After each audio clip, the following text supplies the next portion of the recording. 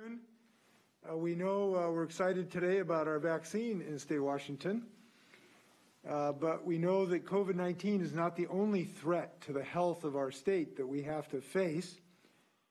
And I was reminded of that this morning. Every morning when I wake up, as soon as I get done shaving, I try to look at what our daily numbers are for infections from COVID. Of course, I do that, kind of hold my breath when I read those numbers. But before I got to that this morning while I was shaving, I heard on the radio that it was announced that this year, the last year, was the hottest on record. And I was reminded that we have a long-term pandemic, if you will, of our state being on fire because of the pollution that causes climate change. And that while we are dealing with this immediate pandemic, we have a longer one that we must attack to preserve the health of our state and our children and our grandchildren, and that's to fight against carbon pollution in our state. So today I'm announcing a series of measures associated with our budget to attack carbon pollution head on. And there's a good reason or several reasons for it. We are an anti-pollution state. We are a pro-jobs state. We're a pro-healthcare state. And we are a pro-science state. And today I'm announcing a series of measures by attacking carbon pollution. We will honor all of those basic values of the state of Washington, including growing our economy big time across the state of Washington. And I look forward to discussing this package with you. These proposals that I'm making today are comprehensive, they are robust, and they are appropriately ambitious because they're intending to meet or come very close to meeting our goals that have been statutorily codified by the last legislative session. And we have done some really good work in our state already. But it is clear that we need to move forward with these strong steps if we're going to meet our legislatively adopted requirements and our moral obligation to ourselves and our grandchildren. And we know that we can do this while we grow our economy. We already have 90,000 plus clean energy jobs in our state, and that number is continuing to grow rapidly. The top 4 categories in clean energy jobs are all in the building sector, meaning jobs for carpenters and engineers and many other professions in our construction and transportation industries. So the policies were announced today are based both in a respect for our health and our environment, but they are also based on economic principles and scientific principles. And our state has been successful in so many decades because we've embraced both concepts. We honor science rather than ignoring it, and we recognize a good deal when we see one so that we can grow what has been one of the best economies in the United States. So we can fight climate change and we can create good paying jobs by transitioning to a cleaner energy economy.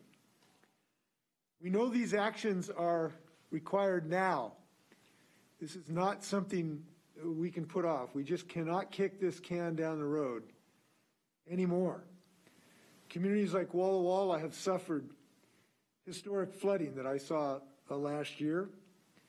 Along our coast, our economies are being impacted both by rising sea levels, where we're having to move sometimes whole communities, and ocean acidification is imperiling our fishing industry and our shellfish industry, both in Puget Sound and in our coastline. I saw firsthand the impact of fires in Malden this last summer, where 80% of the buildings in the town burned down. People's homes and businesses of a town that had been there for a long time, destroyed by these raging climate fires that we know with scientific certainty are made more intense and more frequent by these climate-generated fires.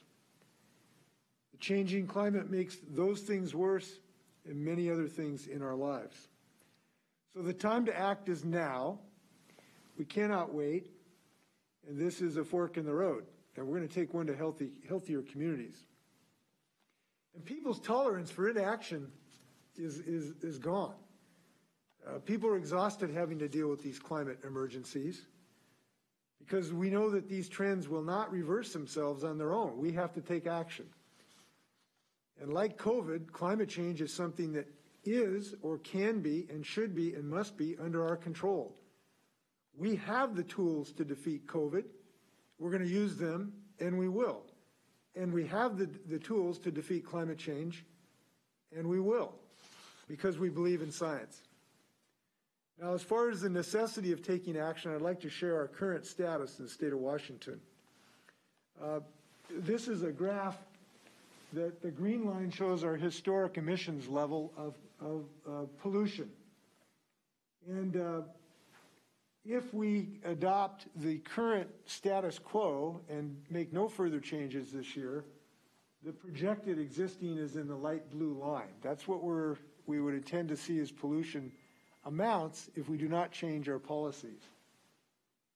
The bad news, even though we've reduced our emissions to some degree, as you see, the red line depicts the reductions that are required to meet our state limits of 50 million metric tons by 2030. So we can see that our legislature has passed a law appropriately committing us to our grandchildren and our children to reduce our emissions level by the red line. But we have to get much lower in order to meet those commitments. So if we look at the next graph to show what we're proposing to do by this package, the bar on the left shows our current emissions level of 84 million metric tons. We're proposing to reduce that down to 54.2 million metric tons by 2030. And we believe that the package of things we're proposing will be able to meet that reduction, which is significant, meaningful, and absolutely necessary if we're going to maintain a healthy Washington state in the decades to come. So this would represent a 35% reduction in our current projections, and these are investments in the most beautiful state in the country, with the most promising economy in the country, with the most scientifically literate people in the country, and one that we're not going to give up on. So we know some realities on how to get this job done. We cannot get on top of climate change unless we address the biggest sources, obviously, of pollution. And we know that transportation is the single largest source of greenhouse gas pollution in our state.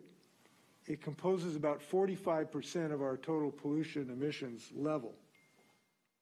And despite the fact that cleaner fuels already exist and can be and are being produced right here in Washington, the fossil fuel industry so far has stood in the way of implementation of a clean fuel standard to require us to have cleaner fuels. And if we don't break the industry's control over policymaking, we'll be left with a planet that cannot sustain most of humanity. So I am again proposing that we join the rest of the West Coast in adopting a clean fuel standard. This common sense policy requires fuel suppliers to reduce the amount of carbon emissions from their fuels by 10% by 2028 and by 20% by 2035, and further reductions to meet our 2050 limits. And the way this works is by creating a market for cleaner fuels like biofuels, renewable diesel, and clean electricity for transportation. This policy will reduce emissions by 4 million metric tons when fully implemented by 2035, with negligible impacts on fuel pricing. To further reduce emissions from our transportation system, I am proposing significant investments in clean energy, which will create many more jobs. I'd like to talk about one of them that I think epitomizes what we're capable of doing in our state. As indicated on this chart, our ferries are the biggest generator of emissions in the state's transportation fleet. So my budget includes funding for a new hybrid electric ferry, conversion of an existing ferry to hybrid electric, and construction of 3 vessel charging terminals. We are already in the process of electrifying one of our state ferries, and that's a great start, but we must do more. Each one of these conversions can reduce 16,340 tons of CO2 emissions per year. And we know that these investments not only cut emissions, but they save up to $14 million on ferry operating costs, obviously principally in fuel, while virtually eliminating their noise and vibration and Puget Sound that's known to harm orcas. And each new ferry would create 560 family wage jobs directly and another 890 indirectly. And this is just one of the many, many projects that we intend to build in our state to create jobs in a clean energy economy. So we intend to get started. So to discuss the clean fuel standard a bit more, I'm joined by Representative Joe Fitzgibbon, who has been an incredible leader in this effort in our state legislature, to address that a bit further. Joe. Thank you, Governor. I think the most important sector of emissions in Washington State, the largest sector in which we are contributing the greatest amount to the climate pollution problems that the governor described that are exacerbating extreme weather events, exacerbating wildfires, is our transportation sector. Of all of the sectors of emissions in our state, transportation constitutes about 40 to 45% of Washington State's emissions, making it more than twice as much as the emissions that our state emits from the electricity sector. The powerful tool that is already in place in our neighboring jurisdictions of British Columbia, Oregon, and California is a clean fuel standard, which requires that the producers of transportation fuels reduce the carbon output of those fuels over time. This is a policy that is tried and true. It has been very successful in all of our peer jurisdictions on the West Coast. Meanwhile, Washingtonians are, in many cases, producing fuel to supply those markets in Oregon, in British Columbia, in California, but we're not getting the clean air benefits, because when these fuels, when cleaner fuels, whether that's renewable natural gas or cellulosic ethanol or electricity used to power our vehicles, is used in transportation in place of gasoline and diesel, not only are we reducing the climate pollution outputs from those fuels, we're also reducing the local air pollutants that harm human health, whether that's fine particulate matter that causes asthma and other respiratory ailments, whether that's carbon monoxide, which increases infant mortality and maternal mortality, whether that's benzene, which is a carcinogen. We're also reducing the output of those pollutants when we transition from gasoline and diesel, refined out of fossil fuels, to cleaner fuels that are produced from things that we actually produce right here in Washington State. So we can improve the air quality in some of the most polluted communities in our states, which are disproportionately communities populated by Black and brown Washingtonians who suffer the worst impacts of that harmful air pollution. We can also invest in rural economies throughout Washington State. The rural economies, rural manufacturing, rural agriculture, rural timber jobs, because those are the sectors that produce the feedstocks that we need in order to generate the clean fuels to achieve the standard that is proposed in this legislation. So with one policy, we can reduce our contribution to the global climate crisis. We can improve air quality in the most disproportionately impacted communities in our state, and we can grow jobs and grow rural economies in the parts of our state that have often been left behind by our economic prowess. There's not that many policies that we get to consider in the Washington State Legislature that achieve all three of those aims at once. And so I'm very excited to be bringing back this legislation again in the 2021 session. And I'm feeling more confident than ever that this is the year that we will actually get this bill all the way to Governor Inslee's desk. Thank you, Joe, and thanks for your leadership. And I want to note you've already had major successes. The best 100% clean grid bill in the country, the best energy efficiency standards, and it's a large part because of your leadership. With that, I'd like to ask Mark Riker, the Executive Secretary of the Washington State Building and Construction Trades Council, to address this. Mark, I really appreciate you being here today. Thank you, Mr. Governor, for the opportunity to join you today. It should come as no surprise to anyone that you are continuing to take progressive action to issues affecting the environment. You've had a very successful career and, in fact, just got elected to a historic third term as governor of Washington State, with that as a primary focus of your administration. It has long been the belief that issues that benefit the environment are detrimental to the traditional middle-class family wage, multi-generational careers in the building trades and other fossil fuel-related industries. By including us in the thorough process of policy development, you are showing a commitment to breaking down those misunderstandings and making sure that the very folks the whole planet have relied upon for generations are not left behind. As these policies progress through the legislative process, you can be assured that the building trades and all of our affiliates will be working diligently to ensure that the hardworking men and women of Washington State are leading the way, creating opportunities to continue those middle-class family wage careers. We're very appreciative that you are including us in these difficult efforts, and we look forward to the challenging work ahead. Thank you. Thanks, Mark. Thanks for your leadership on this. We know that you represent a lot of people who are going to have great jobs because of this, and I hope they'll give you that credit when that comes. Now I'd like to turn to Kent Hardwick, who's Director of Corporate Affairs for the Renewable Energy Group. Kent. Governor Inslee, thank you for your ongoing support of the renewable fuel industry and for your steadfast advocacy for a clean fuel standard in Washington. Renewable Energy Group is North America's largest biodiesel producer and a leading producer of renewable diesel.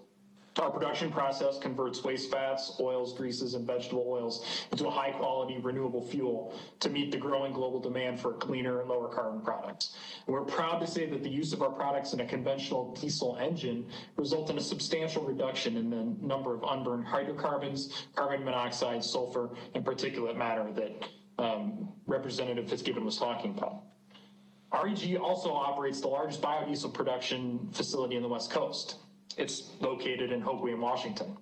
Now, REG Grays Harbor is an incredible facility with exceptional employees, 41 actually, and the plant supports approximately 800 other indirect jobs in the community.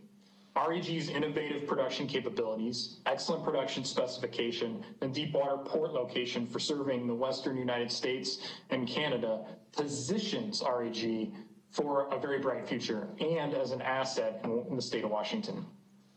But the reality is, biodiesel currently represents less than 1% of the Washington fuel stream, even while the largest biodiesel plant in the West Coast is located in its borders. About 15% of our fuel produced at Grays Harbor is consumed in state. The rest goes to markets that have adopted biodiesel within their carbon reduction strategies. They're realizing the true value of our fuel more than Washington. And these are markets that have a clean fuel standard, markets like what Governor Inslee has announced his support for. And a clean fuel standard locally means we can invest in our plant, grow, and expand, knowing there's a supportive market close by to sell our fuel into, one that appreciates the renewable, low-carbon, pollution-reducing benefits we provide. And renewable fuel is just one economic sector that will be creating jobs in Washington State under a clean fuel standard.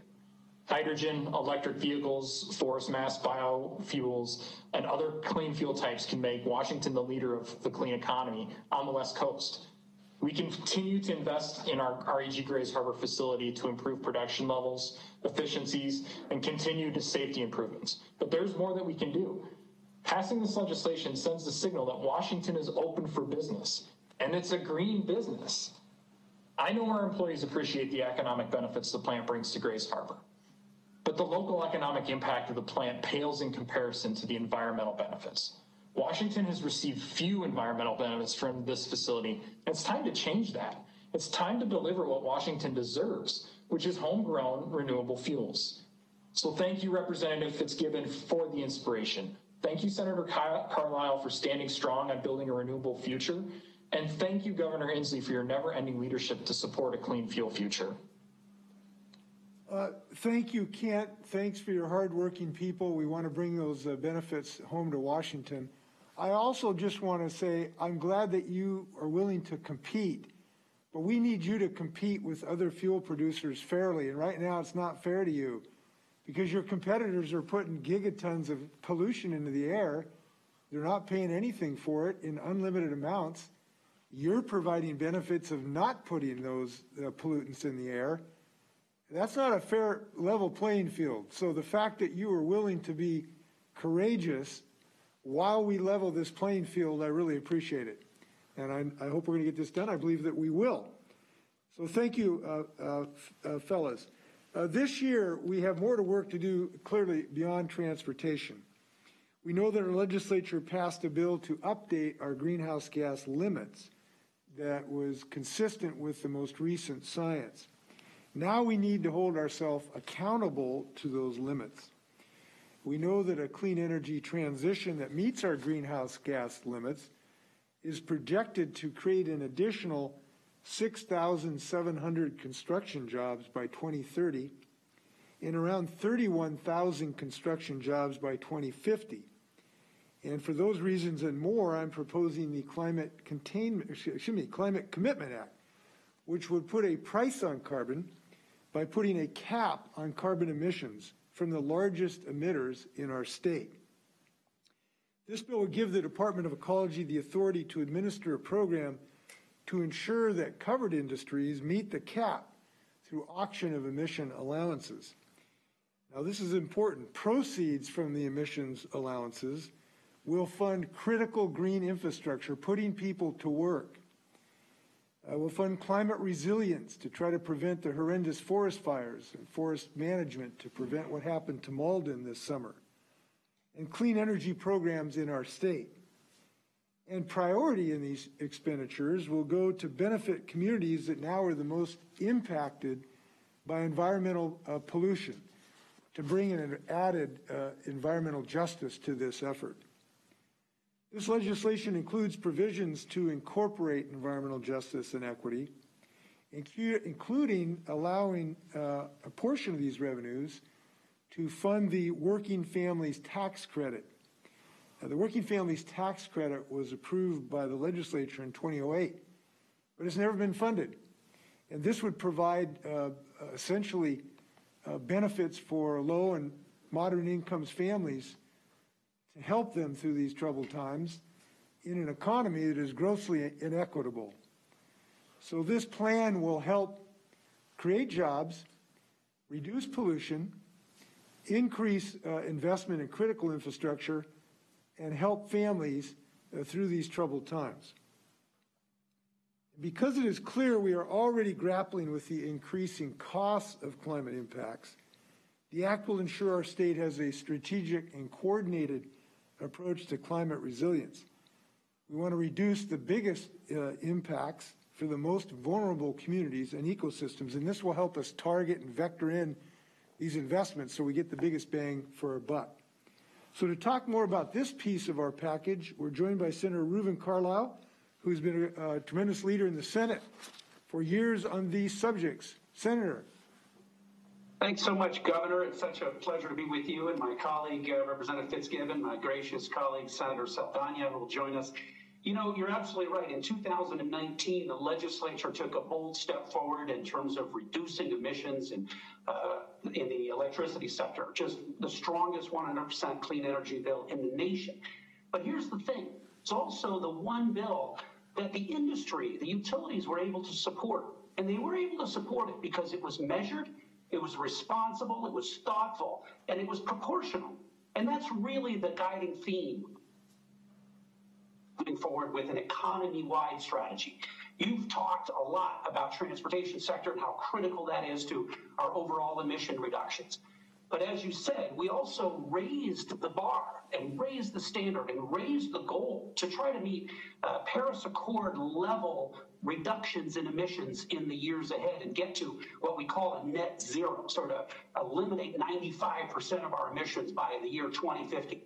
So this is the work plan. This is the homework. This is the real deal part of that work plan that allows us to roll up our sleeves together to reduce emissions by 2030, by 2040, and 2050, all in a responsible and a measured work plan that allows our agriculture and our timber, our manufacturing, and so many other sectors to go along at the right pace that works for them, that is proportional, and that is very focused on the sensitivity issue of cost and the needs for reliability and other investments that the people of our state really support and really need. We talked about global best practices in science. You talked about global best practices in industry partnerships. Some of the premier companies in the world have made the very same commitment to carbon emission reductions that we in Washington state have, and some other states around the country are trying to move forward as well. So the question is how to partner, how to do this in a responsible way. What it means is that we have to actually reduce emissions. And that means that we have to have a measured cap that generates revenue for high quality, high impact investments in clean jobs and clean energy, in important parts of our transportation system in terms of electrification. But it has to be done in a way that captures the essence of environmental justice and equity at its soul. The issue of environmental justice and equity is not a footnote. It's not a department down the hall. It is central to this work. We're going to do this in a way that lifts our entire state together. The 7 million people of our state, rural areas and small towns, are just as much of a partner as the city, and just as much of a partner as our communities of color and all the communities that are such part of the fabric of this state. So this legislation is modeled on some of the best practices from some of the Nordic countries, some of the best practices and lessons learned, and some of the painful lessons in California and other places. So what we're trying to do is cap these emissions and slowly, responsibly ratchet those down in a way that works economically as part of our economic rebuilding plan from the COVID-19 pandemic. So I'm excited to partner with you. I believe the ingredients of a strong partnership are there between the House and Senate and the governor's office. And as we build on the foundation of the 100% clean energy bill and so much of the other legislation we've passed, this is our time to reduce emissions in a really meaningful way, in a way that has equity and social justice as its core, in a way that recognizes the importance of strong labor standards, and in the way that does it, that works with our partners in the industry and the private sector in a responsible, measured way, so we can all get to 2050 together in a way that captures the very best of our climate action. Thanks, Governor. Looking forward to partnering with you. Thanks, Reuven. Thanks for your leadership. I do want to note one central thing about this proposal. It limits pollution. It has a legally enforceable cap, as that word would suggest, which is the fundamental goal of this effort. And it is an important part of this package. So we know we are pro-jobs, we are pro-health, but we are also pro-justice.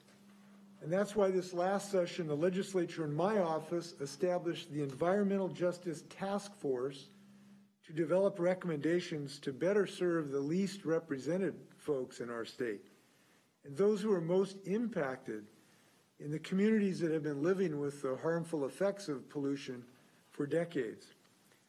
We know that climate change imperils human health in many ways. We know that the impact of not having access to clean air is profound. The epidemic of asthma that our children are suffering, the respiratory and cardiac problems associated with breathing dirty, toxic-filled air is a horrible thing. And there's no reason that we should have to live with dirty air. We're better than this. We have the technology to prevent this. We know that we need safe drinking water and nutritious food. So my proposals incorporate recommendations from the Environmental Justice Task Force, including the creation of the Environmental Justice and Equity Panel to advise us in designing and implementing climate policies and funding climate investments to ensure that we meet our goals for environmental justice and environmental equity. So every investment will have to undergo the environmental justice analysis to make sure that they answer to this value. I'm also proposing to fund several staff and programs focused on environmental justice in key agencies, including the Department of Ecology and Commerce, the Department of Natural Resources. So going forward, I'm looking forward to working with the legislature, and we have a leader in the legislature, Senator Rebecca Saldana, who has helped pass the Healthy Environment for All Act. And I just can't think of a better leader in the legislature to make sure we embrace environmental justice in all its respects, who is a fierce advocate and an effective advocate for environmental justice. Senator, could you share your thoughts? Thank you so much, Governor, and it's an honor to be with all of you here today. And as we speak about the importance of environmental justice, I want to recognize our sovereign nations and your leadership also in creating powerful and correct sovereign nation consultation with our tribal partners here in Washington State, who have been the true leaders and stewards of what it means to lead in a way that addresses our climate and our salmon and our natural resources in a responsible way that is centered at the local level, at the people level. And so want to give gratitude both for all our sovereign nations that continue to teach us and work with us and partner with us as we move forward with this proposal that's before us today. Because I have come to know, as a daughter of a farm worker, as a daughter of a factory worker in our Duwamish Superfund that has worked and provided for me and allowed me this opportunity to be with you before you as a state senator, as a legislator, and as a colleague. It was because of his sacrifice and because of the good job, the union job that he had, but it was also a carbon intensive job. And the Duwamish, the South Park communities that have a lower life expectancy than folks just across the other side of our Lake Washington want those good jobs. And so a just transition is something that I know is very much embedded in how we think about a work plan and how we get that transition to clean fuels. Because environmental and racial justice is the way that we achieve our climate goals and make them last and make them persistent and allow our youth and our next generation to be able to benefit and take ownership and stewardship of this new way and this new economy. And so I am so thankful for the leadership of making sure that we embed and center environmental justice in statute, which is what this proposal includes. And that what we are looking at is a three-part area, a plan that does put a cap on our pollution, that centers communities being at the table to help shape how that process and how we implement, including our labor partners, and that puts strategic investments in an economic recovery focused on just transition and green infrastructure. That these are core elements that allow us to both lead with our values, but also make sure that we're meeting those values with true outcomes centered on environmental justice. So I will be looking forward to the hard work that this will require under this virtual setting as we are trying to connect with people, have people feel heard and listened to, and still make sure that we deliver a package of proposals that are going to meet our needs centered on environmental justice. Senator, thank you, and I'm confident you're going to be a stalwart force in this effort. So I'm looking forward to this next session with you. We also have a tribal leader, Chair Leonard Forsman of the Suquamish Tribe. Mr. Chair, thank you for joining us today. You have been such a great environmental champion in so many different ways. I'm glad you're willing to share time with us. Mr. Chair. Thank you for the honor, Governor, and thank you for all your work with the tribes through your first two terms. Looking forward to more in the third term. And we just concluded our Centennial Accord, where natural resources were a major part of that discussion, and this dovetails into those further discussions. I'd like to open with just a sentence or two from an ancestral leader of ours, Chief Seattle, who lived and died here in Suquamish on the Port Madison Indian Reservation. When he opened his speech in 1854, was rather prophetic when he was talking to Governor Stevens before the treaties were signed. Yonder sky that has wept tears of compassion on our fathers for centuries untold, and which to us appears changeless and eternal, may change. Today it is fair, tomorrow it may be overcast with clouds. And a lot of his speeches and writings have been prophetic, and I think that's a point that you recognized decades ago and continue to work on, and we appreciate that. As you know, the Suquamish and other tribes of the Salish Sea, the Columbia River, and the coast rely on marine life for our cultural, spiritual, economic, ceremonial lives and way of life. And we really are very concerned about the impacts of climate change on those, among other impacts that we've been working on for decades to try to reverse. And we are really concerned about these impacts on our treaty resources. And we're very concerned that if things continue as they have, that we will suffer ocean acidification and warming waters and all these things that will impact our way of life and those marine resources, those animals, those plants, those medicines, all those things that we've relied on for a long time and have a commitment to pass on to future generations. And these impacts threaten our spiritual kin, the southern resident killer whales as well.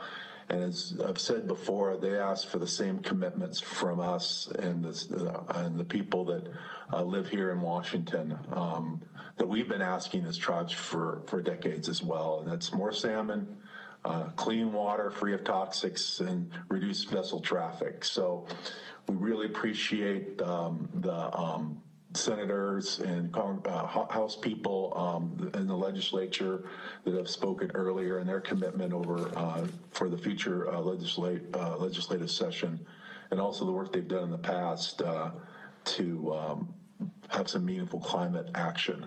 And we really look forward to that, and we really want to maintain some of those major commitments that we've discussed in the past, including set-asides for a lot of the projects that the tribes have identified that will restore Puget Sound and restore our ecosystems.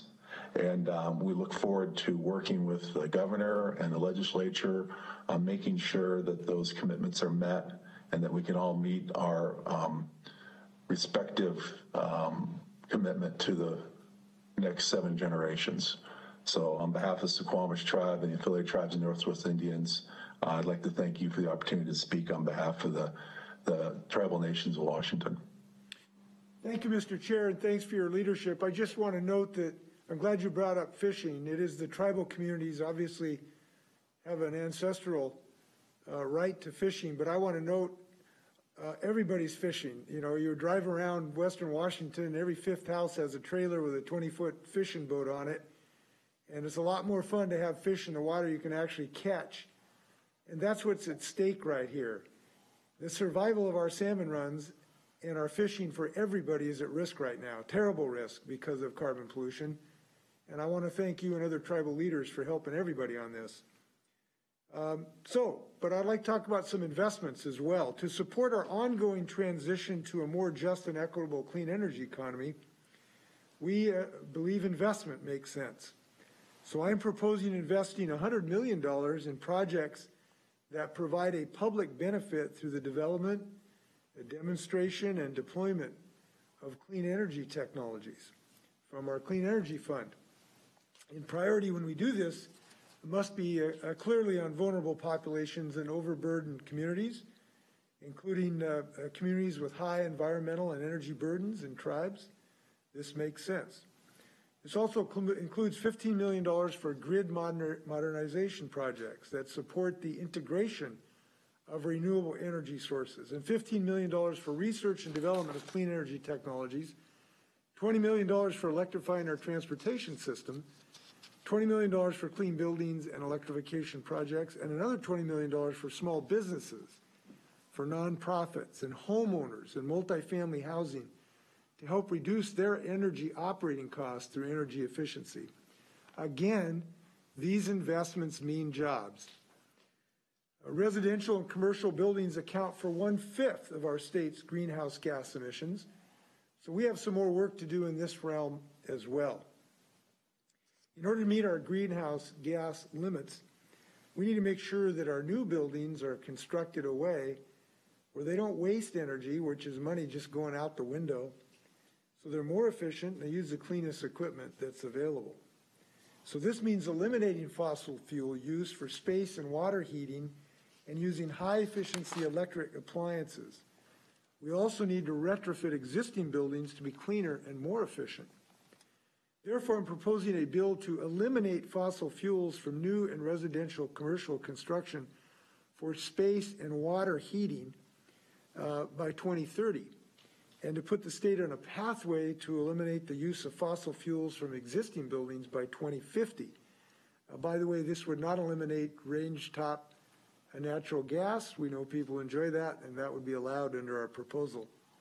This proposal funds programs to help with electrification of space and water heating, and it authorizes public utilities to provide incentives for high-efficiency electric equipment.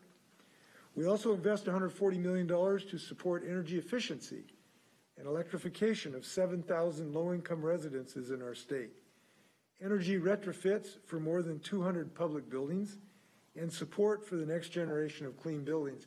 And I think you can see this is going to generate a lot of work for a lot of people with hammers. And we think that's a good thing. So we had a breakdown here. These proposals together represent $500 million toward improving health and the environment and creating thousands of jobs. Now, today I had kind of a fun, maybe it isn't a total coincidence, but today I got to cut the virtual ribbon on the Rattlesnake Flat Wind Farm in Adams County. This was so exciting to see over 70 wind turbines that are going to produce energy enough for 38,000 homes with virtually no carbon pollution. And seeing those wind turbines realize they're spinning out perfectly clean electricity, no pollution. Each one of them represents jobs. This is 250 permanent jobs in Adams County, and who knows how many in the construction process. I looked at those wind turbines as monuments to our future and monuments to our commitment to our state and to our grandchildren. And we know that we can meet our 100% clean electrical grid bill by embracing projects like this because they're really happening. This is not a pipe dream. You can't turn over a rock in Washington State without finding a clean energy project today. In Spokane, where cross-laminated timber is a world-class new resource to reduce carbon intensity. In Lind, where I got to go to the ribbon cutting for a large solar farm, also in that county. In Bellingham, where one of the largest manufacturers of solar panels in the Western Hemisphere. In Vancouver, where I remember I was flying down to Vancouver and I looked down and see all these wind turbine blades, which are just incredibly huge. If you ever sit next to one, it'll blow your socks off. And those mean longshoreman jobs and trucking jobs delivering these projects. We have clean energy sprouting all over the state of Washington. And now we just need to be a little more ambitious to put those people to work as fast as we can. So I'm looking forward to this session. We got a very ambitious state, but we're just ambitious enough, and we're confident enough to get this job done. With that, happy to stand for your questions, as will the other speakers.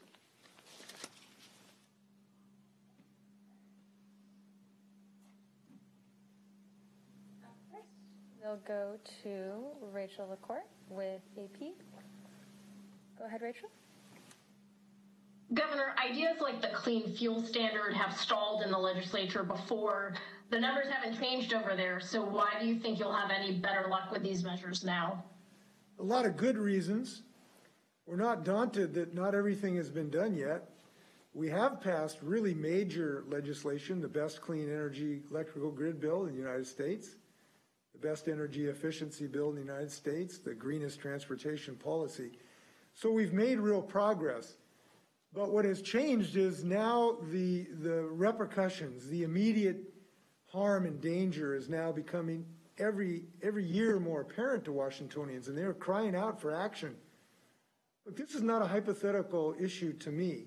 This is looking into the homeowners in Malden whose home burned down. I remember meeting a family that they were lucky. They were at somebody else's house when their home burned down, 3 kids, beautiful kids. But seeing what it's done to their life, that's a real thing to me. Talking to a mother whose kid couldn't go outside and play two out of 3 summers, the last summers in Bellevue, for goodness sakes. This is a real thing, and people are desperate and demanding action from their legislators, and that's becoming more and more apparent. That's number one. Number two, at the very same time, the economic benefits are becoming more and more apparent every year. More jobs are being created. You know, people used to scoff at this 10 years ago. People scoffed at the idea of wind turbines in Adams County. Now they're getting money from those jobs, and they understand it's a real life thing. You know, and the technology is now becoming available. Shoot, they're building an electric Hummer. You know, when I saw a commercial for an electric Hummer, which sort of epitomized a particular way of looking at transportation, I knew this is a real thing. Ford, the ad I saw last night was saying Ford has existed for over, 100 years because it changes. And it said, we are changing to an electric car platform company. They realize this change is coming. So this is something that has been internalized in our thinking of our possibilities in the state of Washington. A third, we've had some new members of the legislature show up, and every one of those new members, at least on the Democratic side, are fully committed to moving the ball on climate change, and it's one of the reasons they were reelected. And fourth, I'm intent on leading this effort, and we're not done with this yet. So I feel very confident about progress this year, and I'm looking forward to signing some good bills.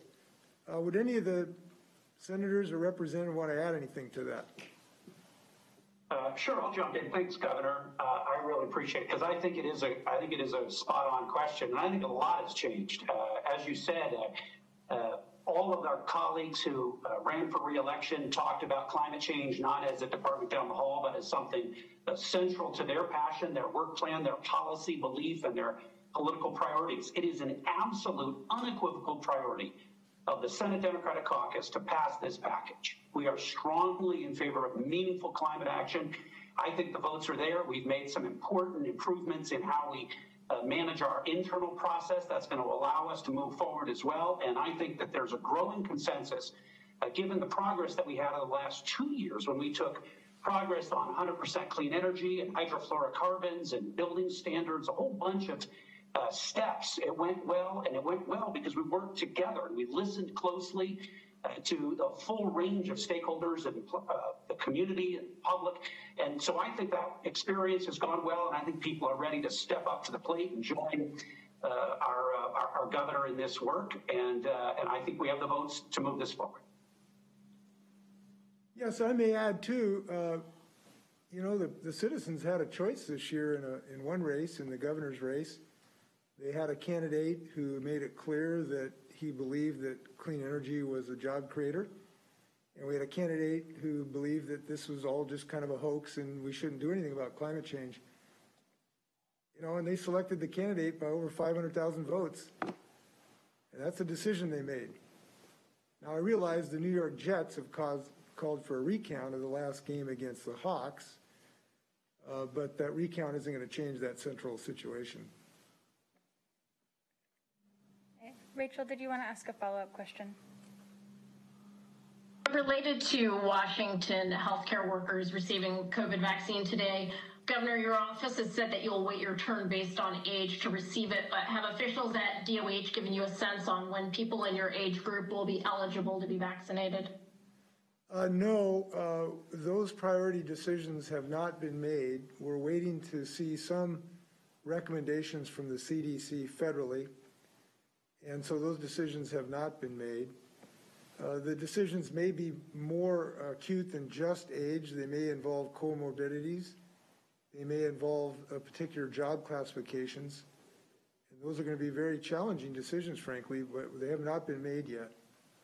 And I appreciate what I'm hearing from Washingtonians so far, which is to be thrilled that we're having this vaccine in our community and realizing now that we have an opportunity to help the vaccine by protecting ourselves while we're waiting for the vaccine for our families.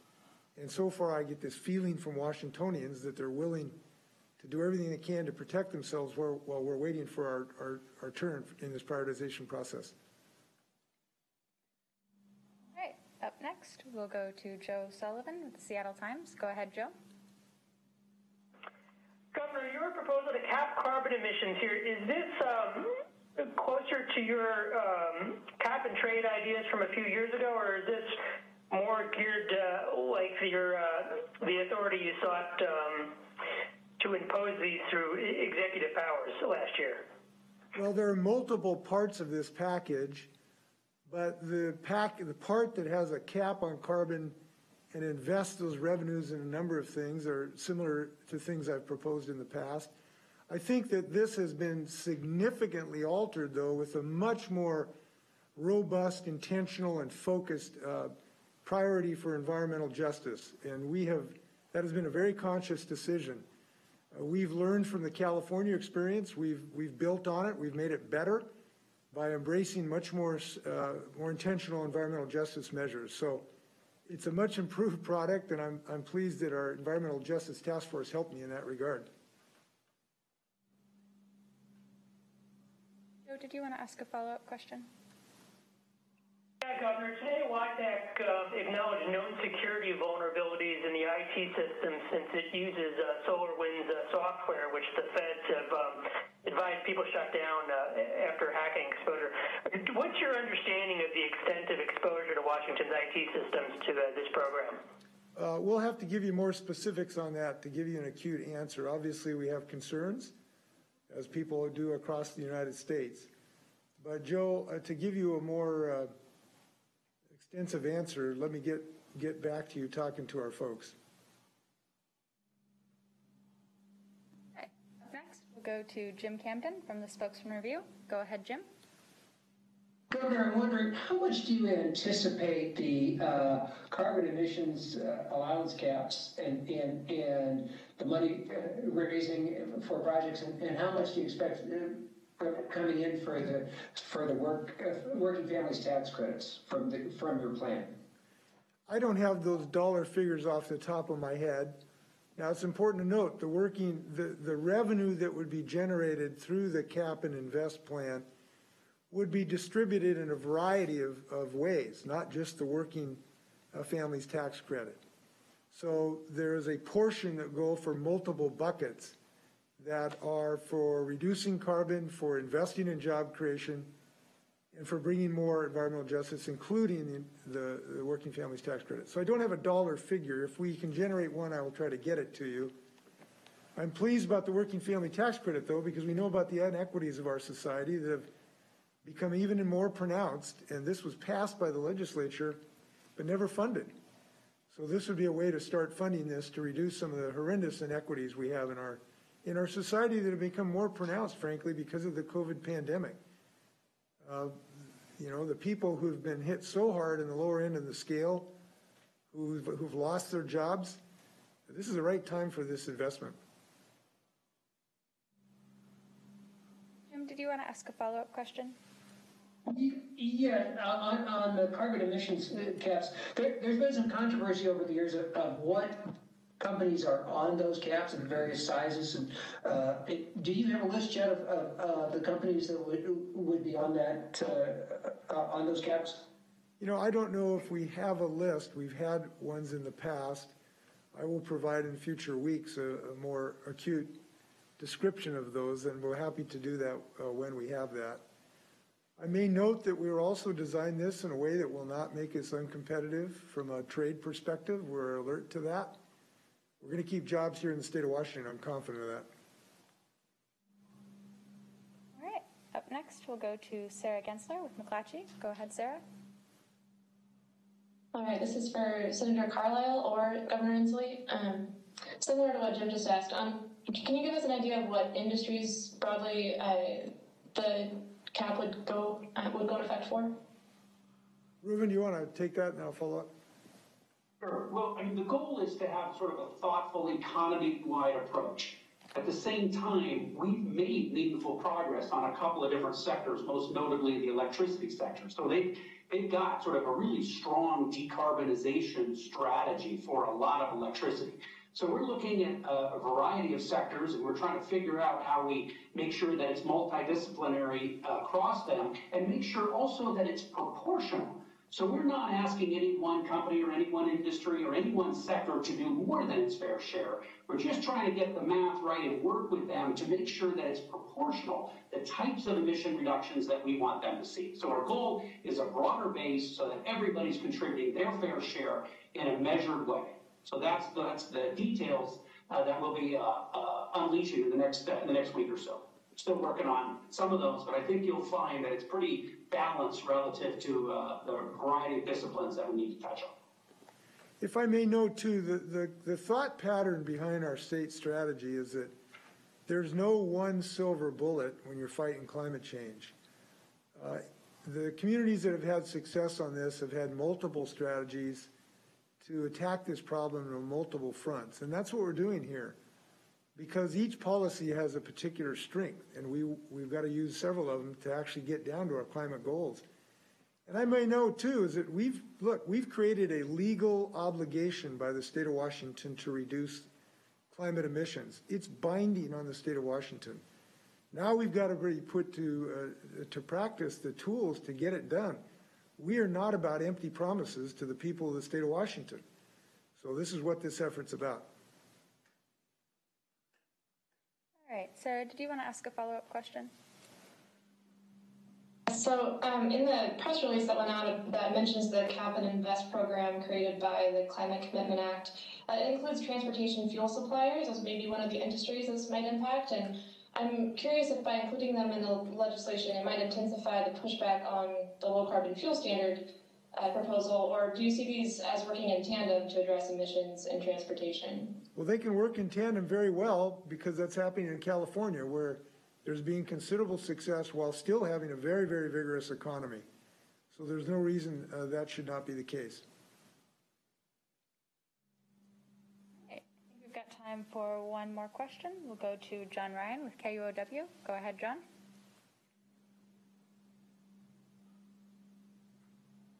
John, are you there? Yeah, mute, John.